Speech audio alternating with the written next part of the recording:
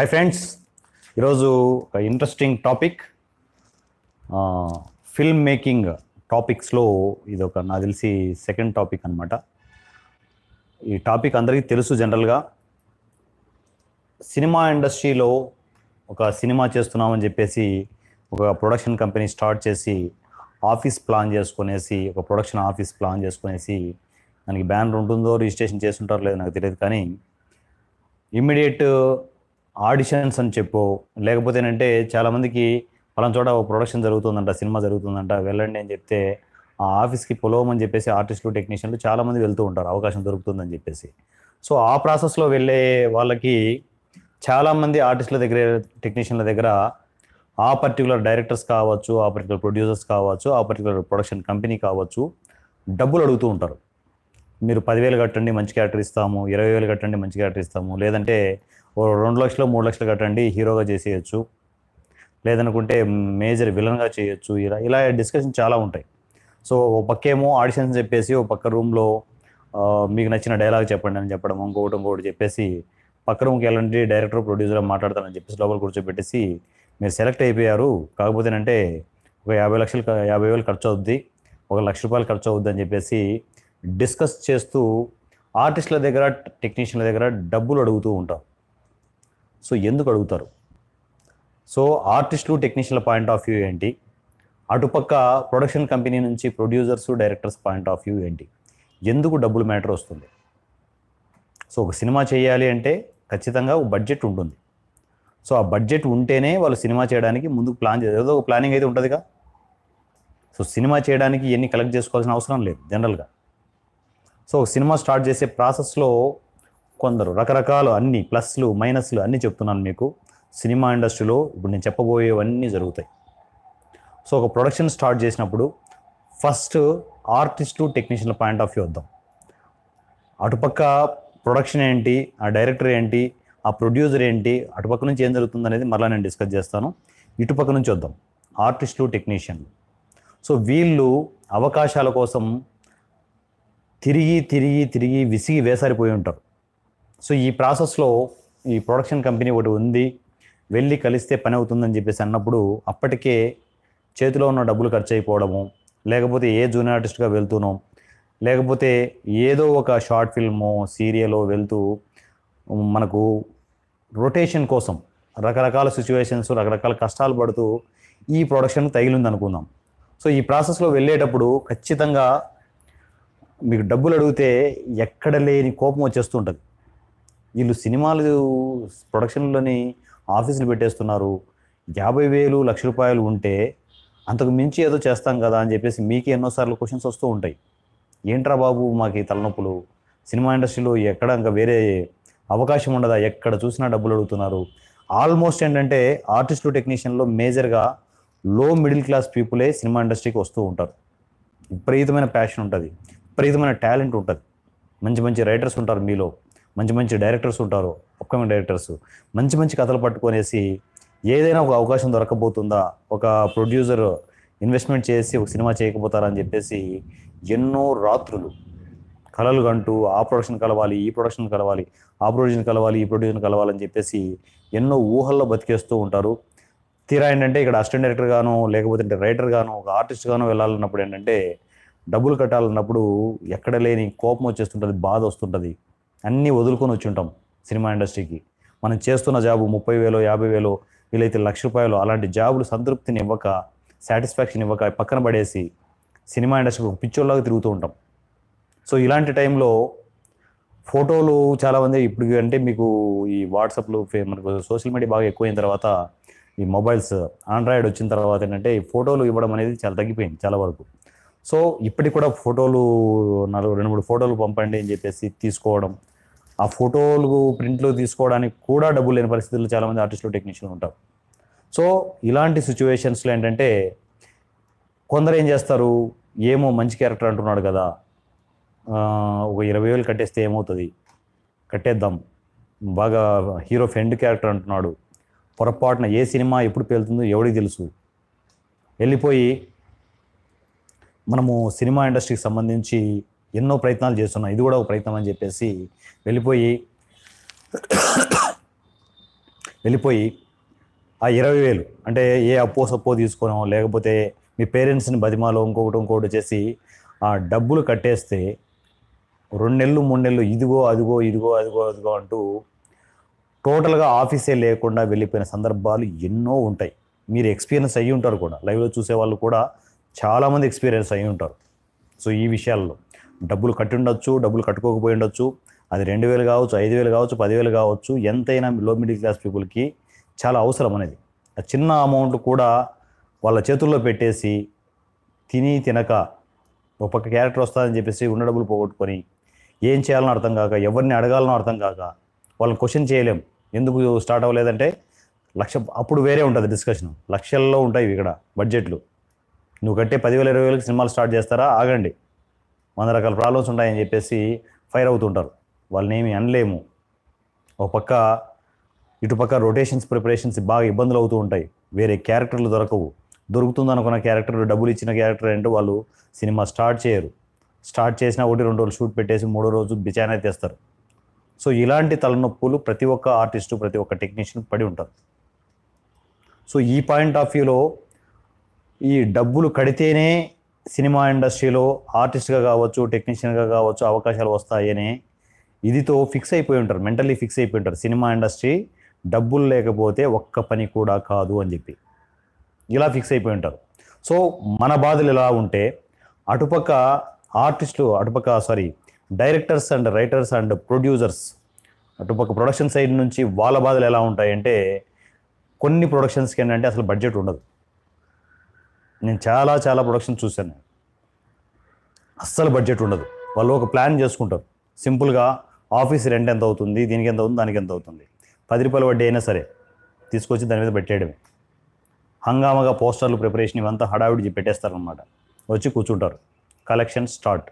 20,000 30,000 50,000 ఎంత దొరికితే అంత. సో ఈ బ్యాచ్లు ఉంటాయి. వీళ్ళు ఏంటంటే ప్యాషన్తో ఉన్న బ్యాచ్లు కాదు. మనలాంటి ఆర్టిస్టులు, టెక్నీషియన్లు ప్యాషన్తో వచ్చే వాళ్ళని ఏంటంటే ఆ డబ్బులు గుంజుకొనేసి ఆఫీస్ ఎత్తేయడం. ఒక 3 లక్షలు 5 లక్షలు 10 లక్షలు కలెక్షన్ చేసేసి జంప్. మళ్ళీ 6 నెలలు కనపడరు. ఇండస్ట్రీలో మీరు పిచ్చోళ్ళలాగా మీరు తిరగాల్సిందే తప్ప వాళ్ళేం హ్యాపీ. వాళ్లకు సినిమా చేయాలనే ప్యాషన్ ఉండదు. ఇక్కడ ఆర్టిస్ట్గానో టెక్నీషియన్గా ఎదగాలనే ప్యాషను ఉండదు. సినిమాలు చేయాలనే అవసరం వాళ్ళకు ఉండదు. కేవలం టార్గెట్ మనలాంటి ఆర్టిస్టులు, టెక్నీషియన్లే. సో ఇలాంటి ఆఫీసులు చాలా ఉంటాయి ఇందిరానగర్, కృష్ణానగర్లలో. జాగ్రత్త, చాలా జాగ్రత్త. ఇవన్నీ ఎందుకు అంటే మీకు అవేర్నెస్ క్రియేట్ చేయడానికి ఈ టాపిక్స్ అన్ని డిస్కస్ చేయడం జరుగుతుంది. సో ఇది ఒక రకమైతే, రెండో రకం ఏంటంటే అమ్మాయిలను వాడుకునే ఎదవలు సినిమా ఇండస్ట్రీలో చాలామంది ఉన్నారు. సో కేవలం అమ్మాయిల కోసమే ఆఫీసులు తీస్తారంటే మీరు నమ్మగలరా? సినిమా ఇండస్ట్రీలో కేవలం అమ్మాయిలను వాడుకోవడానికే సినిమా ఇండస్ట్రీలో ఆఫీసులు తీస్తారంటే మీరు నమ్మగలరా? పచ్చి నిజాలు ఇవి. సినిమా ఇండస్ట్రీలో జరుగుతున్న పచ్చి నిజాలు ఇవి. అన్ని ప్రొడక్షన్లు అలా ఉంటాయని చెప్పను. మీరు గుమ్మడికాయ అని చెప్పేసి భుజాలు తడుముకుంటే నేనేం చేయలేను. పచ్చి నిజాలు ఇవే. కేవలం అమ్మాయిలను వాడుకోవడానికి ఆఫీసులు తీసే బాపతు కొందరు ప్రొడ్యూసర్లు ఉంటారు. వీళ్ళు ఎలాంటి బాపతు అంటే ఏ రియల్ ఎస్టేటో ఇంకొకటో బిజినెస్లలో బాగా బలిసి, కొవ్వు ఎక్కువై, డబ్బులు ఎక్కువై కేవలం అమ్మాయిలను టార్గెట్గా చేసుకునేసి మనలాంటి ఏ డైరెక్టర్ తగ్గుతాడు. ప్యాషన్తో ఉంటారు, చచ్చిపోతూ ఉంటారు సినిమా ఇండస్ట్రీ అవకాశాలు లేక. ఒక ప్రొడ్యూసర్గా నేను చేస్తాను అంటే వాళ్ళు కాల్ పట్టుకోవడానికి కూడా రెడీగా ఉంటారు. Full fledged bounded script ready చేసుకునేసి ఎవరో పరిచయం చేస్తారు, పలానా ప్రొడ్యూసర్ అంట సో అండ్ సో అంటే కూర్చుంటాడు. ఏమయ్యా కథ ఉందని దగ్గర, రైట్, వాడు ఏ కథ చెప్పినా కూడా ఓకే. ఎందుకంటే టార్గెట్ అది కాదు. డైరెక్టర్ల భవిష్యత్తుతో ఆడుకునే ఎదవలు కూడా ఉన్నారు సినిమా ఇండస్ట్రీలో. సో కథ చెప్పిన తర్వాత నువ్వే డైరెక్టర్ అని చెప్తారనమాట. ఆడిని కీలు బొమ్మని చేసి ఆడుకుంటారు. సో ఆఫీస్ ఎక్కడ తీద్దాం, పలానా చోట తీద్దాం. సో అయితే ఒక పని చేయ డైరెక్టర్, సో మీ దగ్గర ఉన్న ఆర్టిస్టులు కావచ్చు, టెక్నీషియన్లు కావచ్చు, మీ సర్కిల్ అంతా పిలువు అని చెప్తారనమాట. సో డైరెక్టర్ జనరల్గా డైరెక్షన్ డిపార్ట్మెంట్ చేశారు కాబట్టి కోఆర్డినేటర్స్ పరిచయం ఉంటారు, రకరకాల టెక్నీషియన్స్ పరిచయం ఉంటారు, ఈ వ్యవహారాలన్నీ ఉంటాయి. సో టార్గెట్ ఏంటి వీళ్ళకు? అమ్మాయిలు. ఫస్ట్ పిలిచాల్సింది ఏంటంటే ఫస్ట్ హీరోయిన్ ఎవరో చూడయా, ఫస్ట్ హీరోయిన్ పిలిపివ్వండి, ఎవరు ఆ కోఆర్డినేటర్స్ని పిలిపివ్వండి అని చెప్తారనమాట. సో కోఆర్డినేటర్స్ ఏంటి, వాళ్ళు ఎవరి కమిషన్ వాళ్ళకి రావాలి, ఎవరి ప్రిపరేషన్ ఉంటుంది, 100 రకాల డిస్కషన్లు ఉంటాయి కోఆర్డినేటర్స్ మధ్య. సో ఇవన్నీ సినిమా ఇండస్ట్రీలో ఏ నా కొడుకు డిస్కస్ చేయడు. పచ్చి నిజాలు ఇవే. సో ఆ కోఆర్డినేట్స్ వచ్చిన తర్వాత ఇంక స్టార్ట్ అవుతుంది అనమాట. ఈ అమ్మాయి బాగలేదు, ఆ అమ్మాయి ఉంది, ఈ అమ్మాయి. డైరెక్టర్ ఏంటి సిచ్యువేషన్ ఏంటి, నా భవిష్యత్తు నిలబడి నేను డైరెక్టర్ అయిపోతే ఒక సినిమా వర్కౌట్ అయిపోతే నేను నిలబడిపోవచ్చు, ఇవన్నీ చూసినట్టు పోవాలని చెప్పేసి ఆ డైరెక్టర్ ప్యాషన్తో చచ్చిపోతుంటాడు. నాకు తెలిసి అప్కమింగ్ డైరెక్టర్స్ని ఒక బ్రోకర్స్ లాగా వాడుకుంటున్నారు సినిమా ఇండస్ట్రీలో. ఇలాంటి లుచ్చా కొడుకులందరూ వచ్చేసి సినిమా ఇండస్ట్రీకి ప్రొడ్యూసర్లు అనే పేరుతో సినిమా ఇండస్ట్రీకి వచ్చి సినిమా ఇండస్ట్రీని సర్వనాశనం చేస్తున్నారు.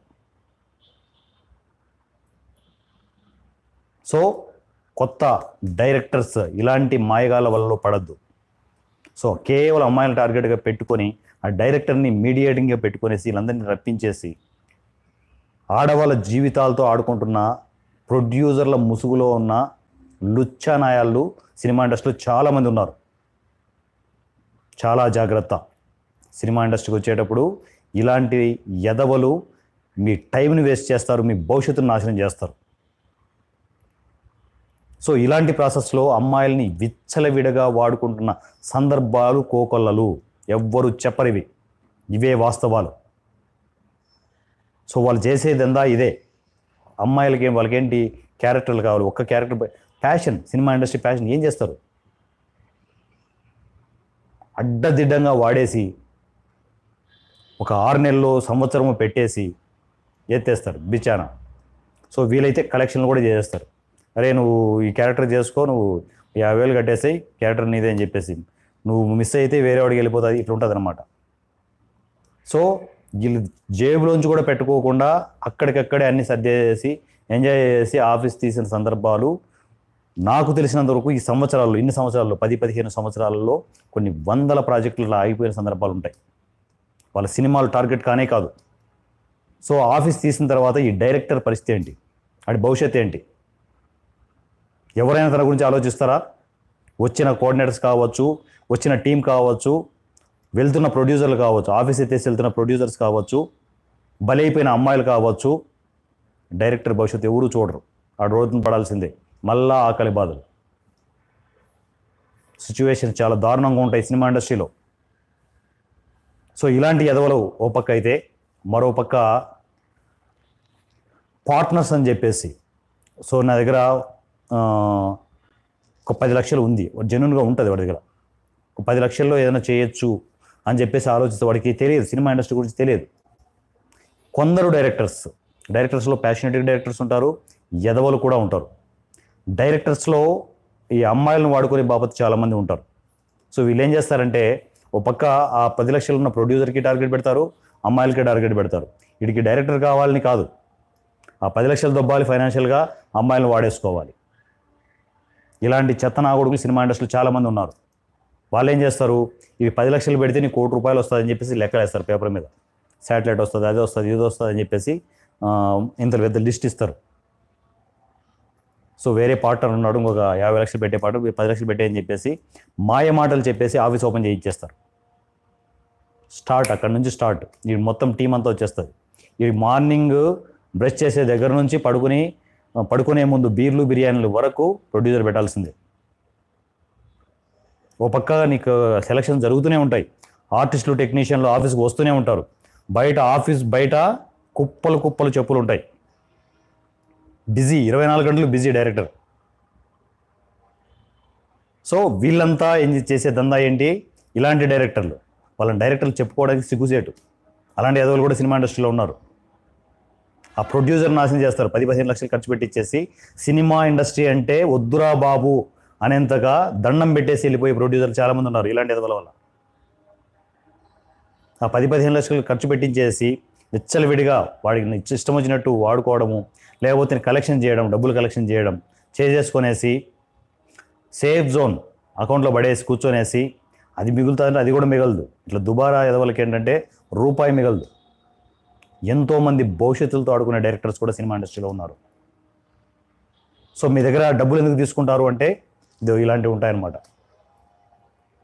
సో వాళ్ళ దగ్గర రూపాయి లేకుండా కూడా ప్రొడక్షన్స్ స్టార్ట్ చేసి, ఆఫీసులు స్టార్ట్ చేసి, మీ డబ్బులతో ఆడుకుంటూ సినిమా ఇండస్ట్రీలో జల్సా చేసి ఎదవలు చాలామంది ఉన్నారు. సినిమా ఇండస్ట్రీలో మిమ్మల్ని 20,000 కట్టండి, 50,000 కట్టండి అంటే ఒక్కడిగా ఫిక్స్ అయిపోండి. ఆ సినిమా జరగదు. ఆ సినిమా వల్ల ఎటువంటి ఉపయోగం ఉండదు. మీకు టైం వేస్ట్, టైం బొక్క, ఎటువంటి ఉపయోగం ఉండదు. సో అప్కమింగ్ డైరెక్టర్స్, అప్కమింగ్ ఆర్టిస్టులు, అప్కమింగ్ టెక్నీషియన్లు, సో దయచేసి ఈ విషయాలు గమనించండి. పచ్చి నిజాలు ఇవే. ఒక సినిమా ఆఫీస్ తీస్తున్నారు అంటే సిచ్యువేషన్స్ దారుణంగా ఉంటాయి. కానీ కొన్ని ప్రొడక్షన్స్ ఉన్నాయి. సో మీ ఎగ్జాంపుల్ దిల్రాజు ప్రొడక్షన్ కావచ్చు, గీతా ఆర్ట్స్ కావచ్చు, ఇలాంటి నోటెడ్ బ్యానర్స్ ఉన్నాయి. వాళ్ళు బిజినెస్, సినిమా అనేది బిజినెస్. మీరంతా చెప్పినా కూడా బిజినెస్ లాగే చూస్తారు వాళ్ళు. మీకు దగ్గర విషయం ఉంది, టాలెంట్ ఉంది అనుకుంటే ఏదైనా రెఫరెన్స్ ద్వారా వెళ్ళడమో చేయడమో ఏదైనా జరుగుతాయి ఏంటంటే ఆటోమేటిక్గా క్లిక్ అయ్యే ఛాన్సెస్ చాలా ఉంటాయి. కానీ అక్కడ రెఫరెన్స్ ద్వారా వెళ్ళాల్సిన సిచ్యువేషన్స్ ఉంటాయి. డైరెక్ట్గా తీసుకునే సిచ్యువేషన్స్ నాకు తెలిసి చాలా వరకు ఉండవు. మీరు ఎన్నో రోజులు ఆ గేట దగ్గర నిలబడి చేసి తిరిగి సంవత్సరాలు ఇక్కడ ఛాన్సులు రావు అని చెప్పేసి మీ పనులు మీరు చేసుకున్న సందర్భాలు చాలా ఉంటాయి. మీరు ప్రయత్నాలు చేసి ఉంటారు. కానీ ఒక్కసారి ప్రూవ్ చేసుకోవాలి. సినిమా ఇండస్ట్రీలో ఆఫీసుల చుట్టూ తిరగడం కాదు, అడ్డమైన నా కొడుకులకి డబ్బులు ఇవ్వడం కాదు మీరు చేయాల్సింది. సోషల్ మీడియా ఉంది. సోషల్ మీడియాను వాడుకోండి. మీ దగ్గర తెలివి ఉంది, దేవుడు ఇచ్చాడు, మీకు కావాల్సిన తెలివి ఇచ్చాడు. ఆర్టిస్ట్ అయినా టెక్నీషియన్ ఎవరికైనా చెప్పేది, సోషల్ మీడియాను వాడుకోండి. మీ దగ్గర టాలెంట్ ఉంటే, ఖచ్చితంగా టాలెంట్ ఉంటే వదలండి. ఒక వీడియో వదలండి, తీరిపోయే వీడియో వదలండి ఒకటి. అలాంటి పెద్ద ప్రొడక్షన్సే పిలిచి వాళ్ళు మీకు క్యారెక్టర్లు కావచ్చు, వర్క్ కావచ్చు. ఆ పని మీరు ఎందుకు చేయరు? 24 గంటలు ఆఫీసుల చుట్టూ తిరగడం, అక్కడ కూర్చోవడం, ఇక్కడ కూర్చోవడం, గంటలు టైం వేస్ట్ చేసుకుంటూ, సంవత్సరాలు టైం వేస్ట్ చేసుకుంటూ ఏం చేద్దామని. ఇంకా ఎక్కడున్నారు? 1942లో ఉన్నారా? సోషల్ మీడియా ఉంది, కావాల్సింది సోషల్ మీడియా ఉంది. దాన్ని ఎందుకు వాడుకోరు?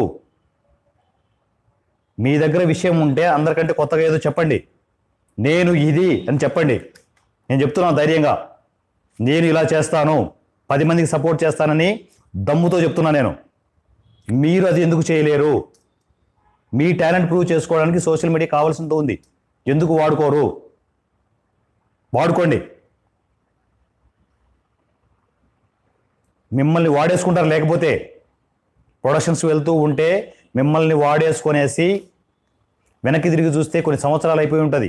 ఏమీ చేయలేని పరిస్థితి. ఇంటికి వెళ్ళలేరు, ఇక్కడ ఉండలేరు, సంవత్సరాలు గడిచిపోయి ఉంటాయి, పెళ్ళి పెటాకులు ఉండవు, అందరికీ నెగిటివిటీ. మీరు వెళ్ళే రూట్ రెగ్యులర్ రూట్ అయితే ఇప్పుడే కాదు, 10 ఏళ్ళ తర్వాతైనా మీరు గెలవలేరు. ఏదో కొత్త రూట్ వేయండి. మీరేంటో సినిమా ఇండస్ట్రీకి చెప్పండి, అప్పుడే బయటకు వస్తారు. అంతే తప్ప రెగ్యులర్ రూట్లో వెళ్తే పనులు కావు. ఫిక్స్ అవ్వండి. మీ దగ్గర కావలసినంత విషయం ఉంది. అద్భుతమైన టెక్నీషియన్లు, ఆర్టిస్టులు. మీరు అద్భుతాలు చేయడానికి ఒక చిన్న సపోర్ట్ ఇస్తే అద్భుతాలు చేయగలిగే దమ్ము మీ దగ్గర ఉంది. కాకపోతే కూర్చున్నారు అంతే. ఏమీ చేయలేము, మా వల్ల ఏం కాదు, ఎవడో అవకాశం ఎందుకు ఇస్తాడు? అవకాశాలు తీర్చేయండి. ఆ దమ్ము మీ దగ్గర ఉంది. ఆ క్రియేట్ చేసి చేయగలిగే దమ్ము మీ దగ్గర ఉంది. అది నమ్మండి బలంగా. సో మిమ్మల్ని మీరు నమ్ముకోండి. సినిమా ఇండస్ట్రీలో ఆఫీస్కి వెళ్ళొద్దని చెప్పట్లేదు, వెళ్ళండి. ఒక పక్క ప్రయత్నాలు చేస్తూనే మరొక పక్క మిమ్మల్ని మీరు ప్రూవ్ చేసుకుని ఒక అద్భుతం ఏదో జరగాలి. ఒక చిన్న వీడియో కావచ్చు, ఒక చిన్న షార్ట్ ఫిల్మ్ కావచ్చు, వాట్ ఎవర్ ఇట్ ఈజ్, ఏదైనా కావచ్చు, మీకంటూ ఒక ప్రత్యేకత ఉండే విధంగా ఏదో ఒకటి చేసి సోషల్ మీడియాలో గూస్ బంప్స్ వచ్చేట్టుగా బయటికి వదలండి. ఎందుకు రావు అవకాశాలు? మిమ్మల్ని వెతుక్కుంటూ వస్తాయి. మీరు వెతుక్కుంటూ ఆఫీసుకి వెళ్ళడం కాదు, మీ చుట్టూ క్రియేట్ చేయండి. ఒక అద్భుతాన్ని క్రియేట్ చేయండి. చెయ్యగలరు. మీకు ఆ దమ్ము ఉంది. నమ్మండి, అది బలంగా నమ్మండి. మీ మీద నమ్మకం లేనప్పుడు వద్దు. సినిమా ఇండస్ట్రీలో దొబ్బేయండి. బ్యాగులు సర్దుకొనేసి, బట్టలు గిట్లు సర్దేసుకొనేసి దొబ్బేయండి. వెళ్ళిపోయి ఏదో వ్యవసాయమో మీకు నచ్చిన బిజినెస్ చేసుకోండి. ఎందుకు టైం వేస్ట్? అయితే అటు, లేకపోతే ఇటు, మధ్యలో ఉండొద్దు. ఎందుకు పనికిరాని ఆ బతుకు వద్దు. సినిమా ఇండస్ట్రీలో మీరు వచ్చారు అంటే ఖచ్చితంగా ఏదో అద్భుతం చేయడానికి వచ్చి ఉంటారు. ఇది బలంగా నమ్మండి. ఈ సెకండ్ నుంచి మొదలెట్టండి. మిమ్మల్ని మీరు ప్రశ్నించుకోండి, ఈ బతుకు ఇలాగే ఉండాలా అని చెప్పేసి. బతుకులు మార్చుకుందాం, మన బతుకులు మనం మార్చుకుందాం. ఎవ్వడు ఇక్కడ రాడు. మీకు మీరు ఏదో క్రియేట్ చేస్తే తప్ప ఇక్కడ ఏమీ జరగదు. ఆఫీసులలో డబ్బులు దొబ్బేయడం, బిచానా ఎత్తేయడం, ఇవే జరుగుతూ ఉంటాయి. అన్ని ప్రొడక్షన్లను చెప్పట్లేదు, చాలా ప్రొడక్షన్లు ఇవే జరుగుతున్నాయి. డబ్బులు ఇచ్చేసి ఆ డబ్బులు పోగొట్టుకొని రోడ్ల మీద ఉంటూ ఎన్ని రోజులు బతుకుతారు ఇలా? ఒక్కసారి ఆలోచించండి. మీ దగ్గర అద్భుతం చేయగలిగే టాలెంట్ ఉంది, మరలా చెప్తున్నాను, దోల్ తీర్చేయగలరు మీరు. ఫస్ట్ అడుగు ఇప్పుడే వేయండి, ఈ సెకండే వేయండి. Thank you so much. Me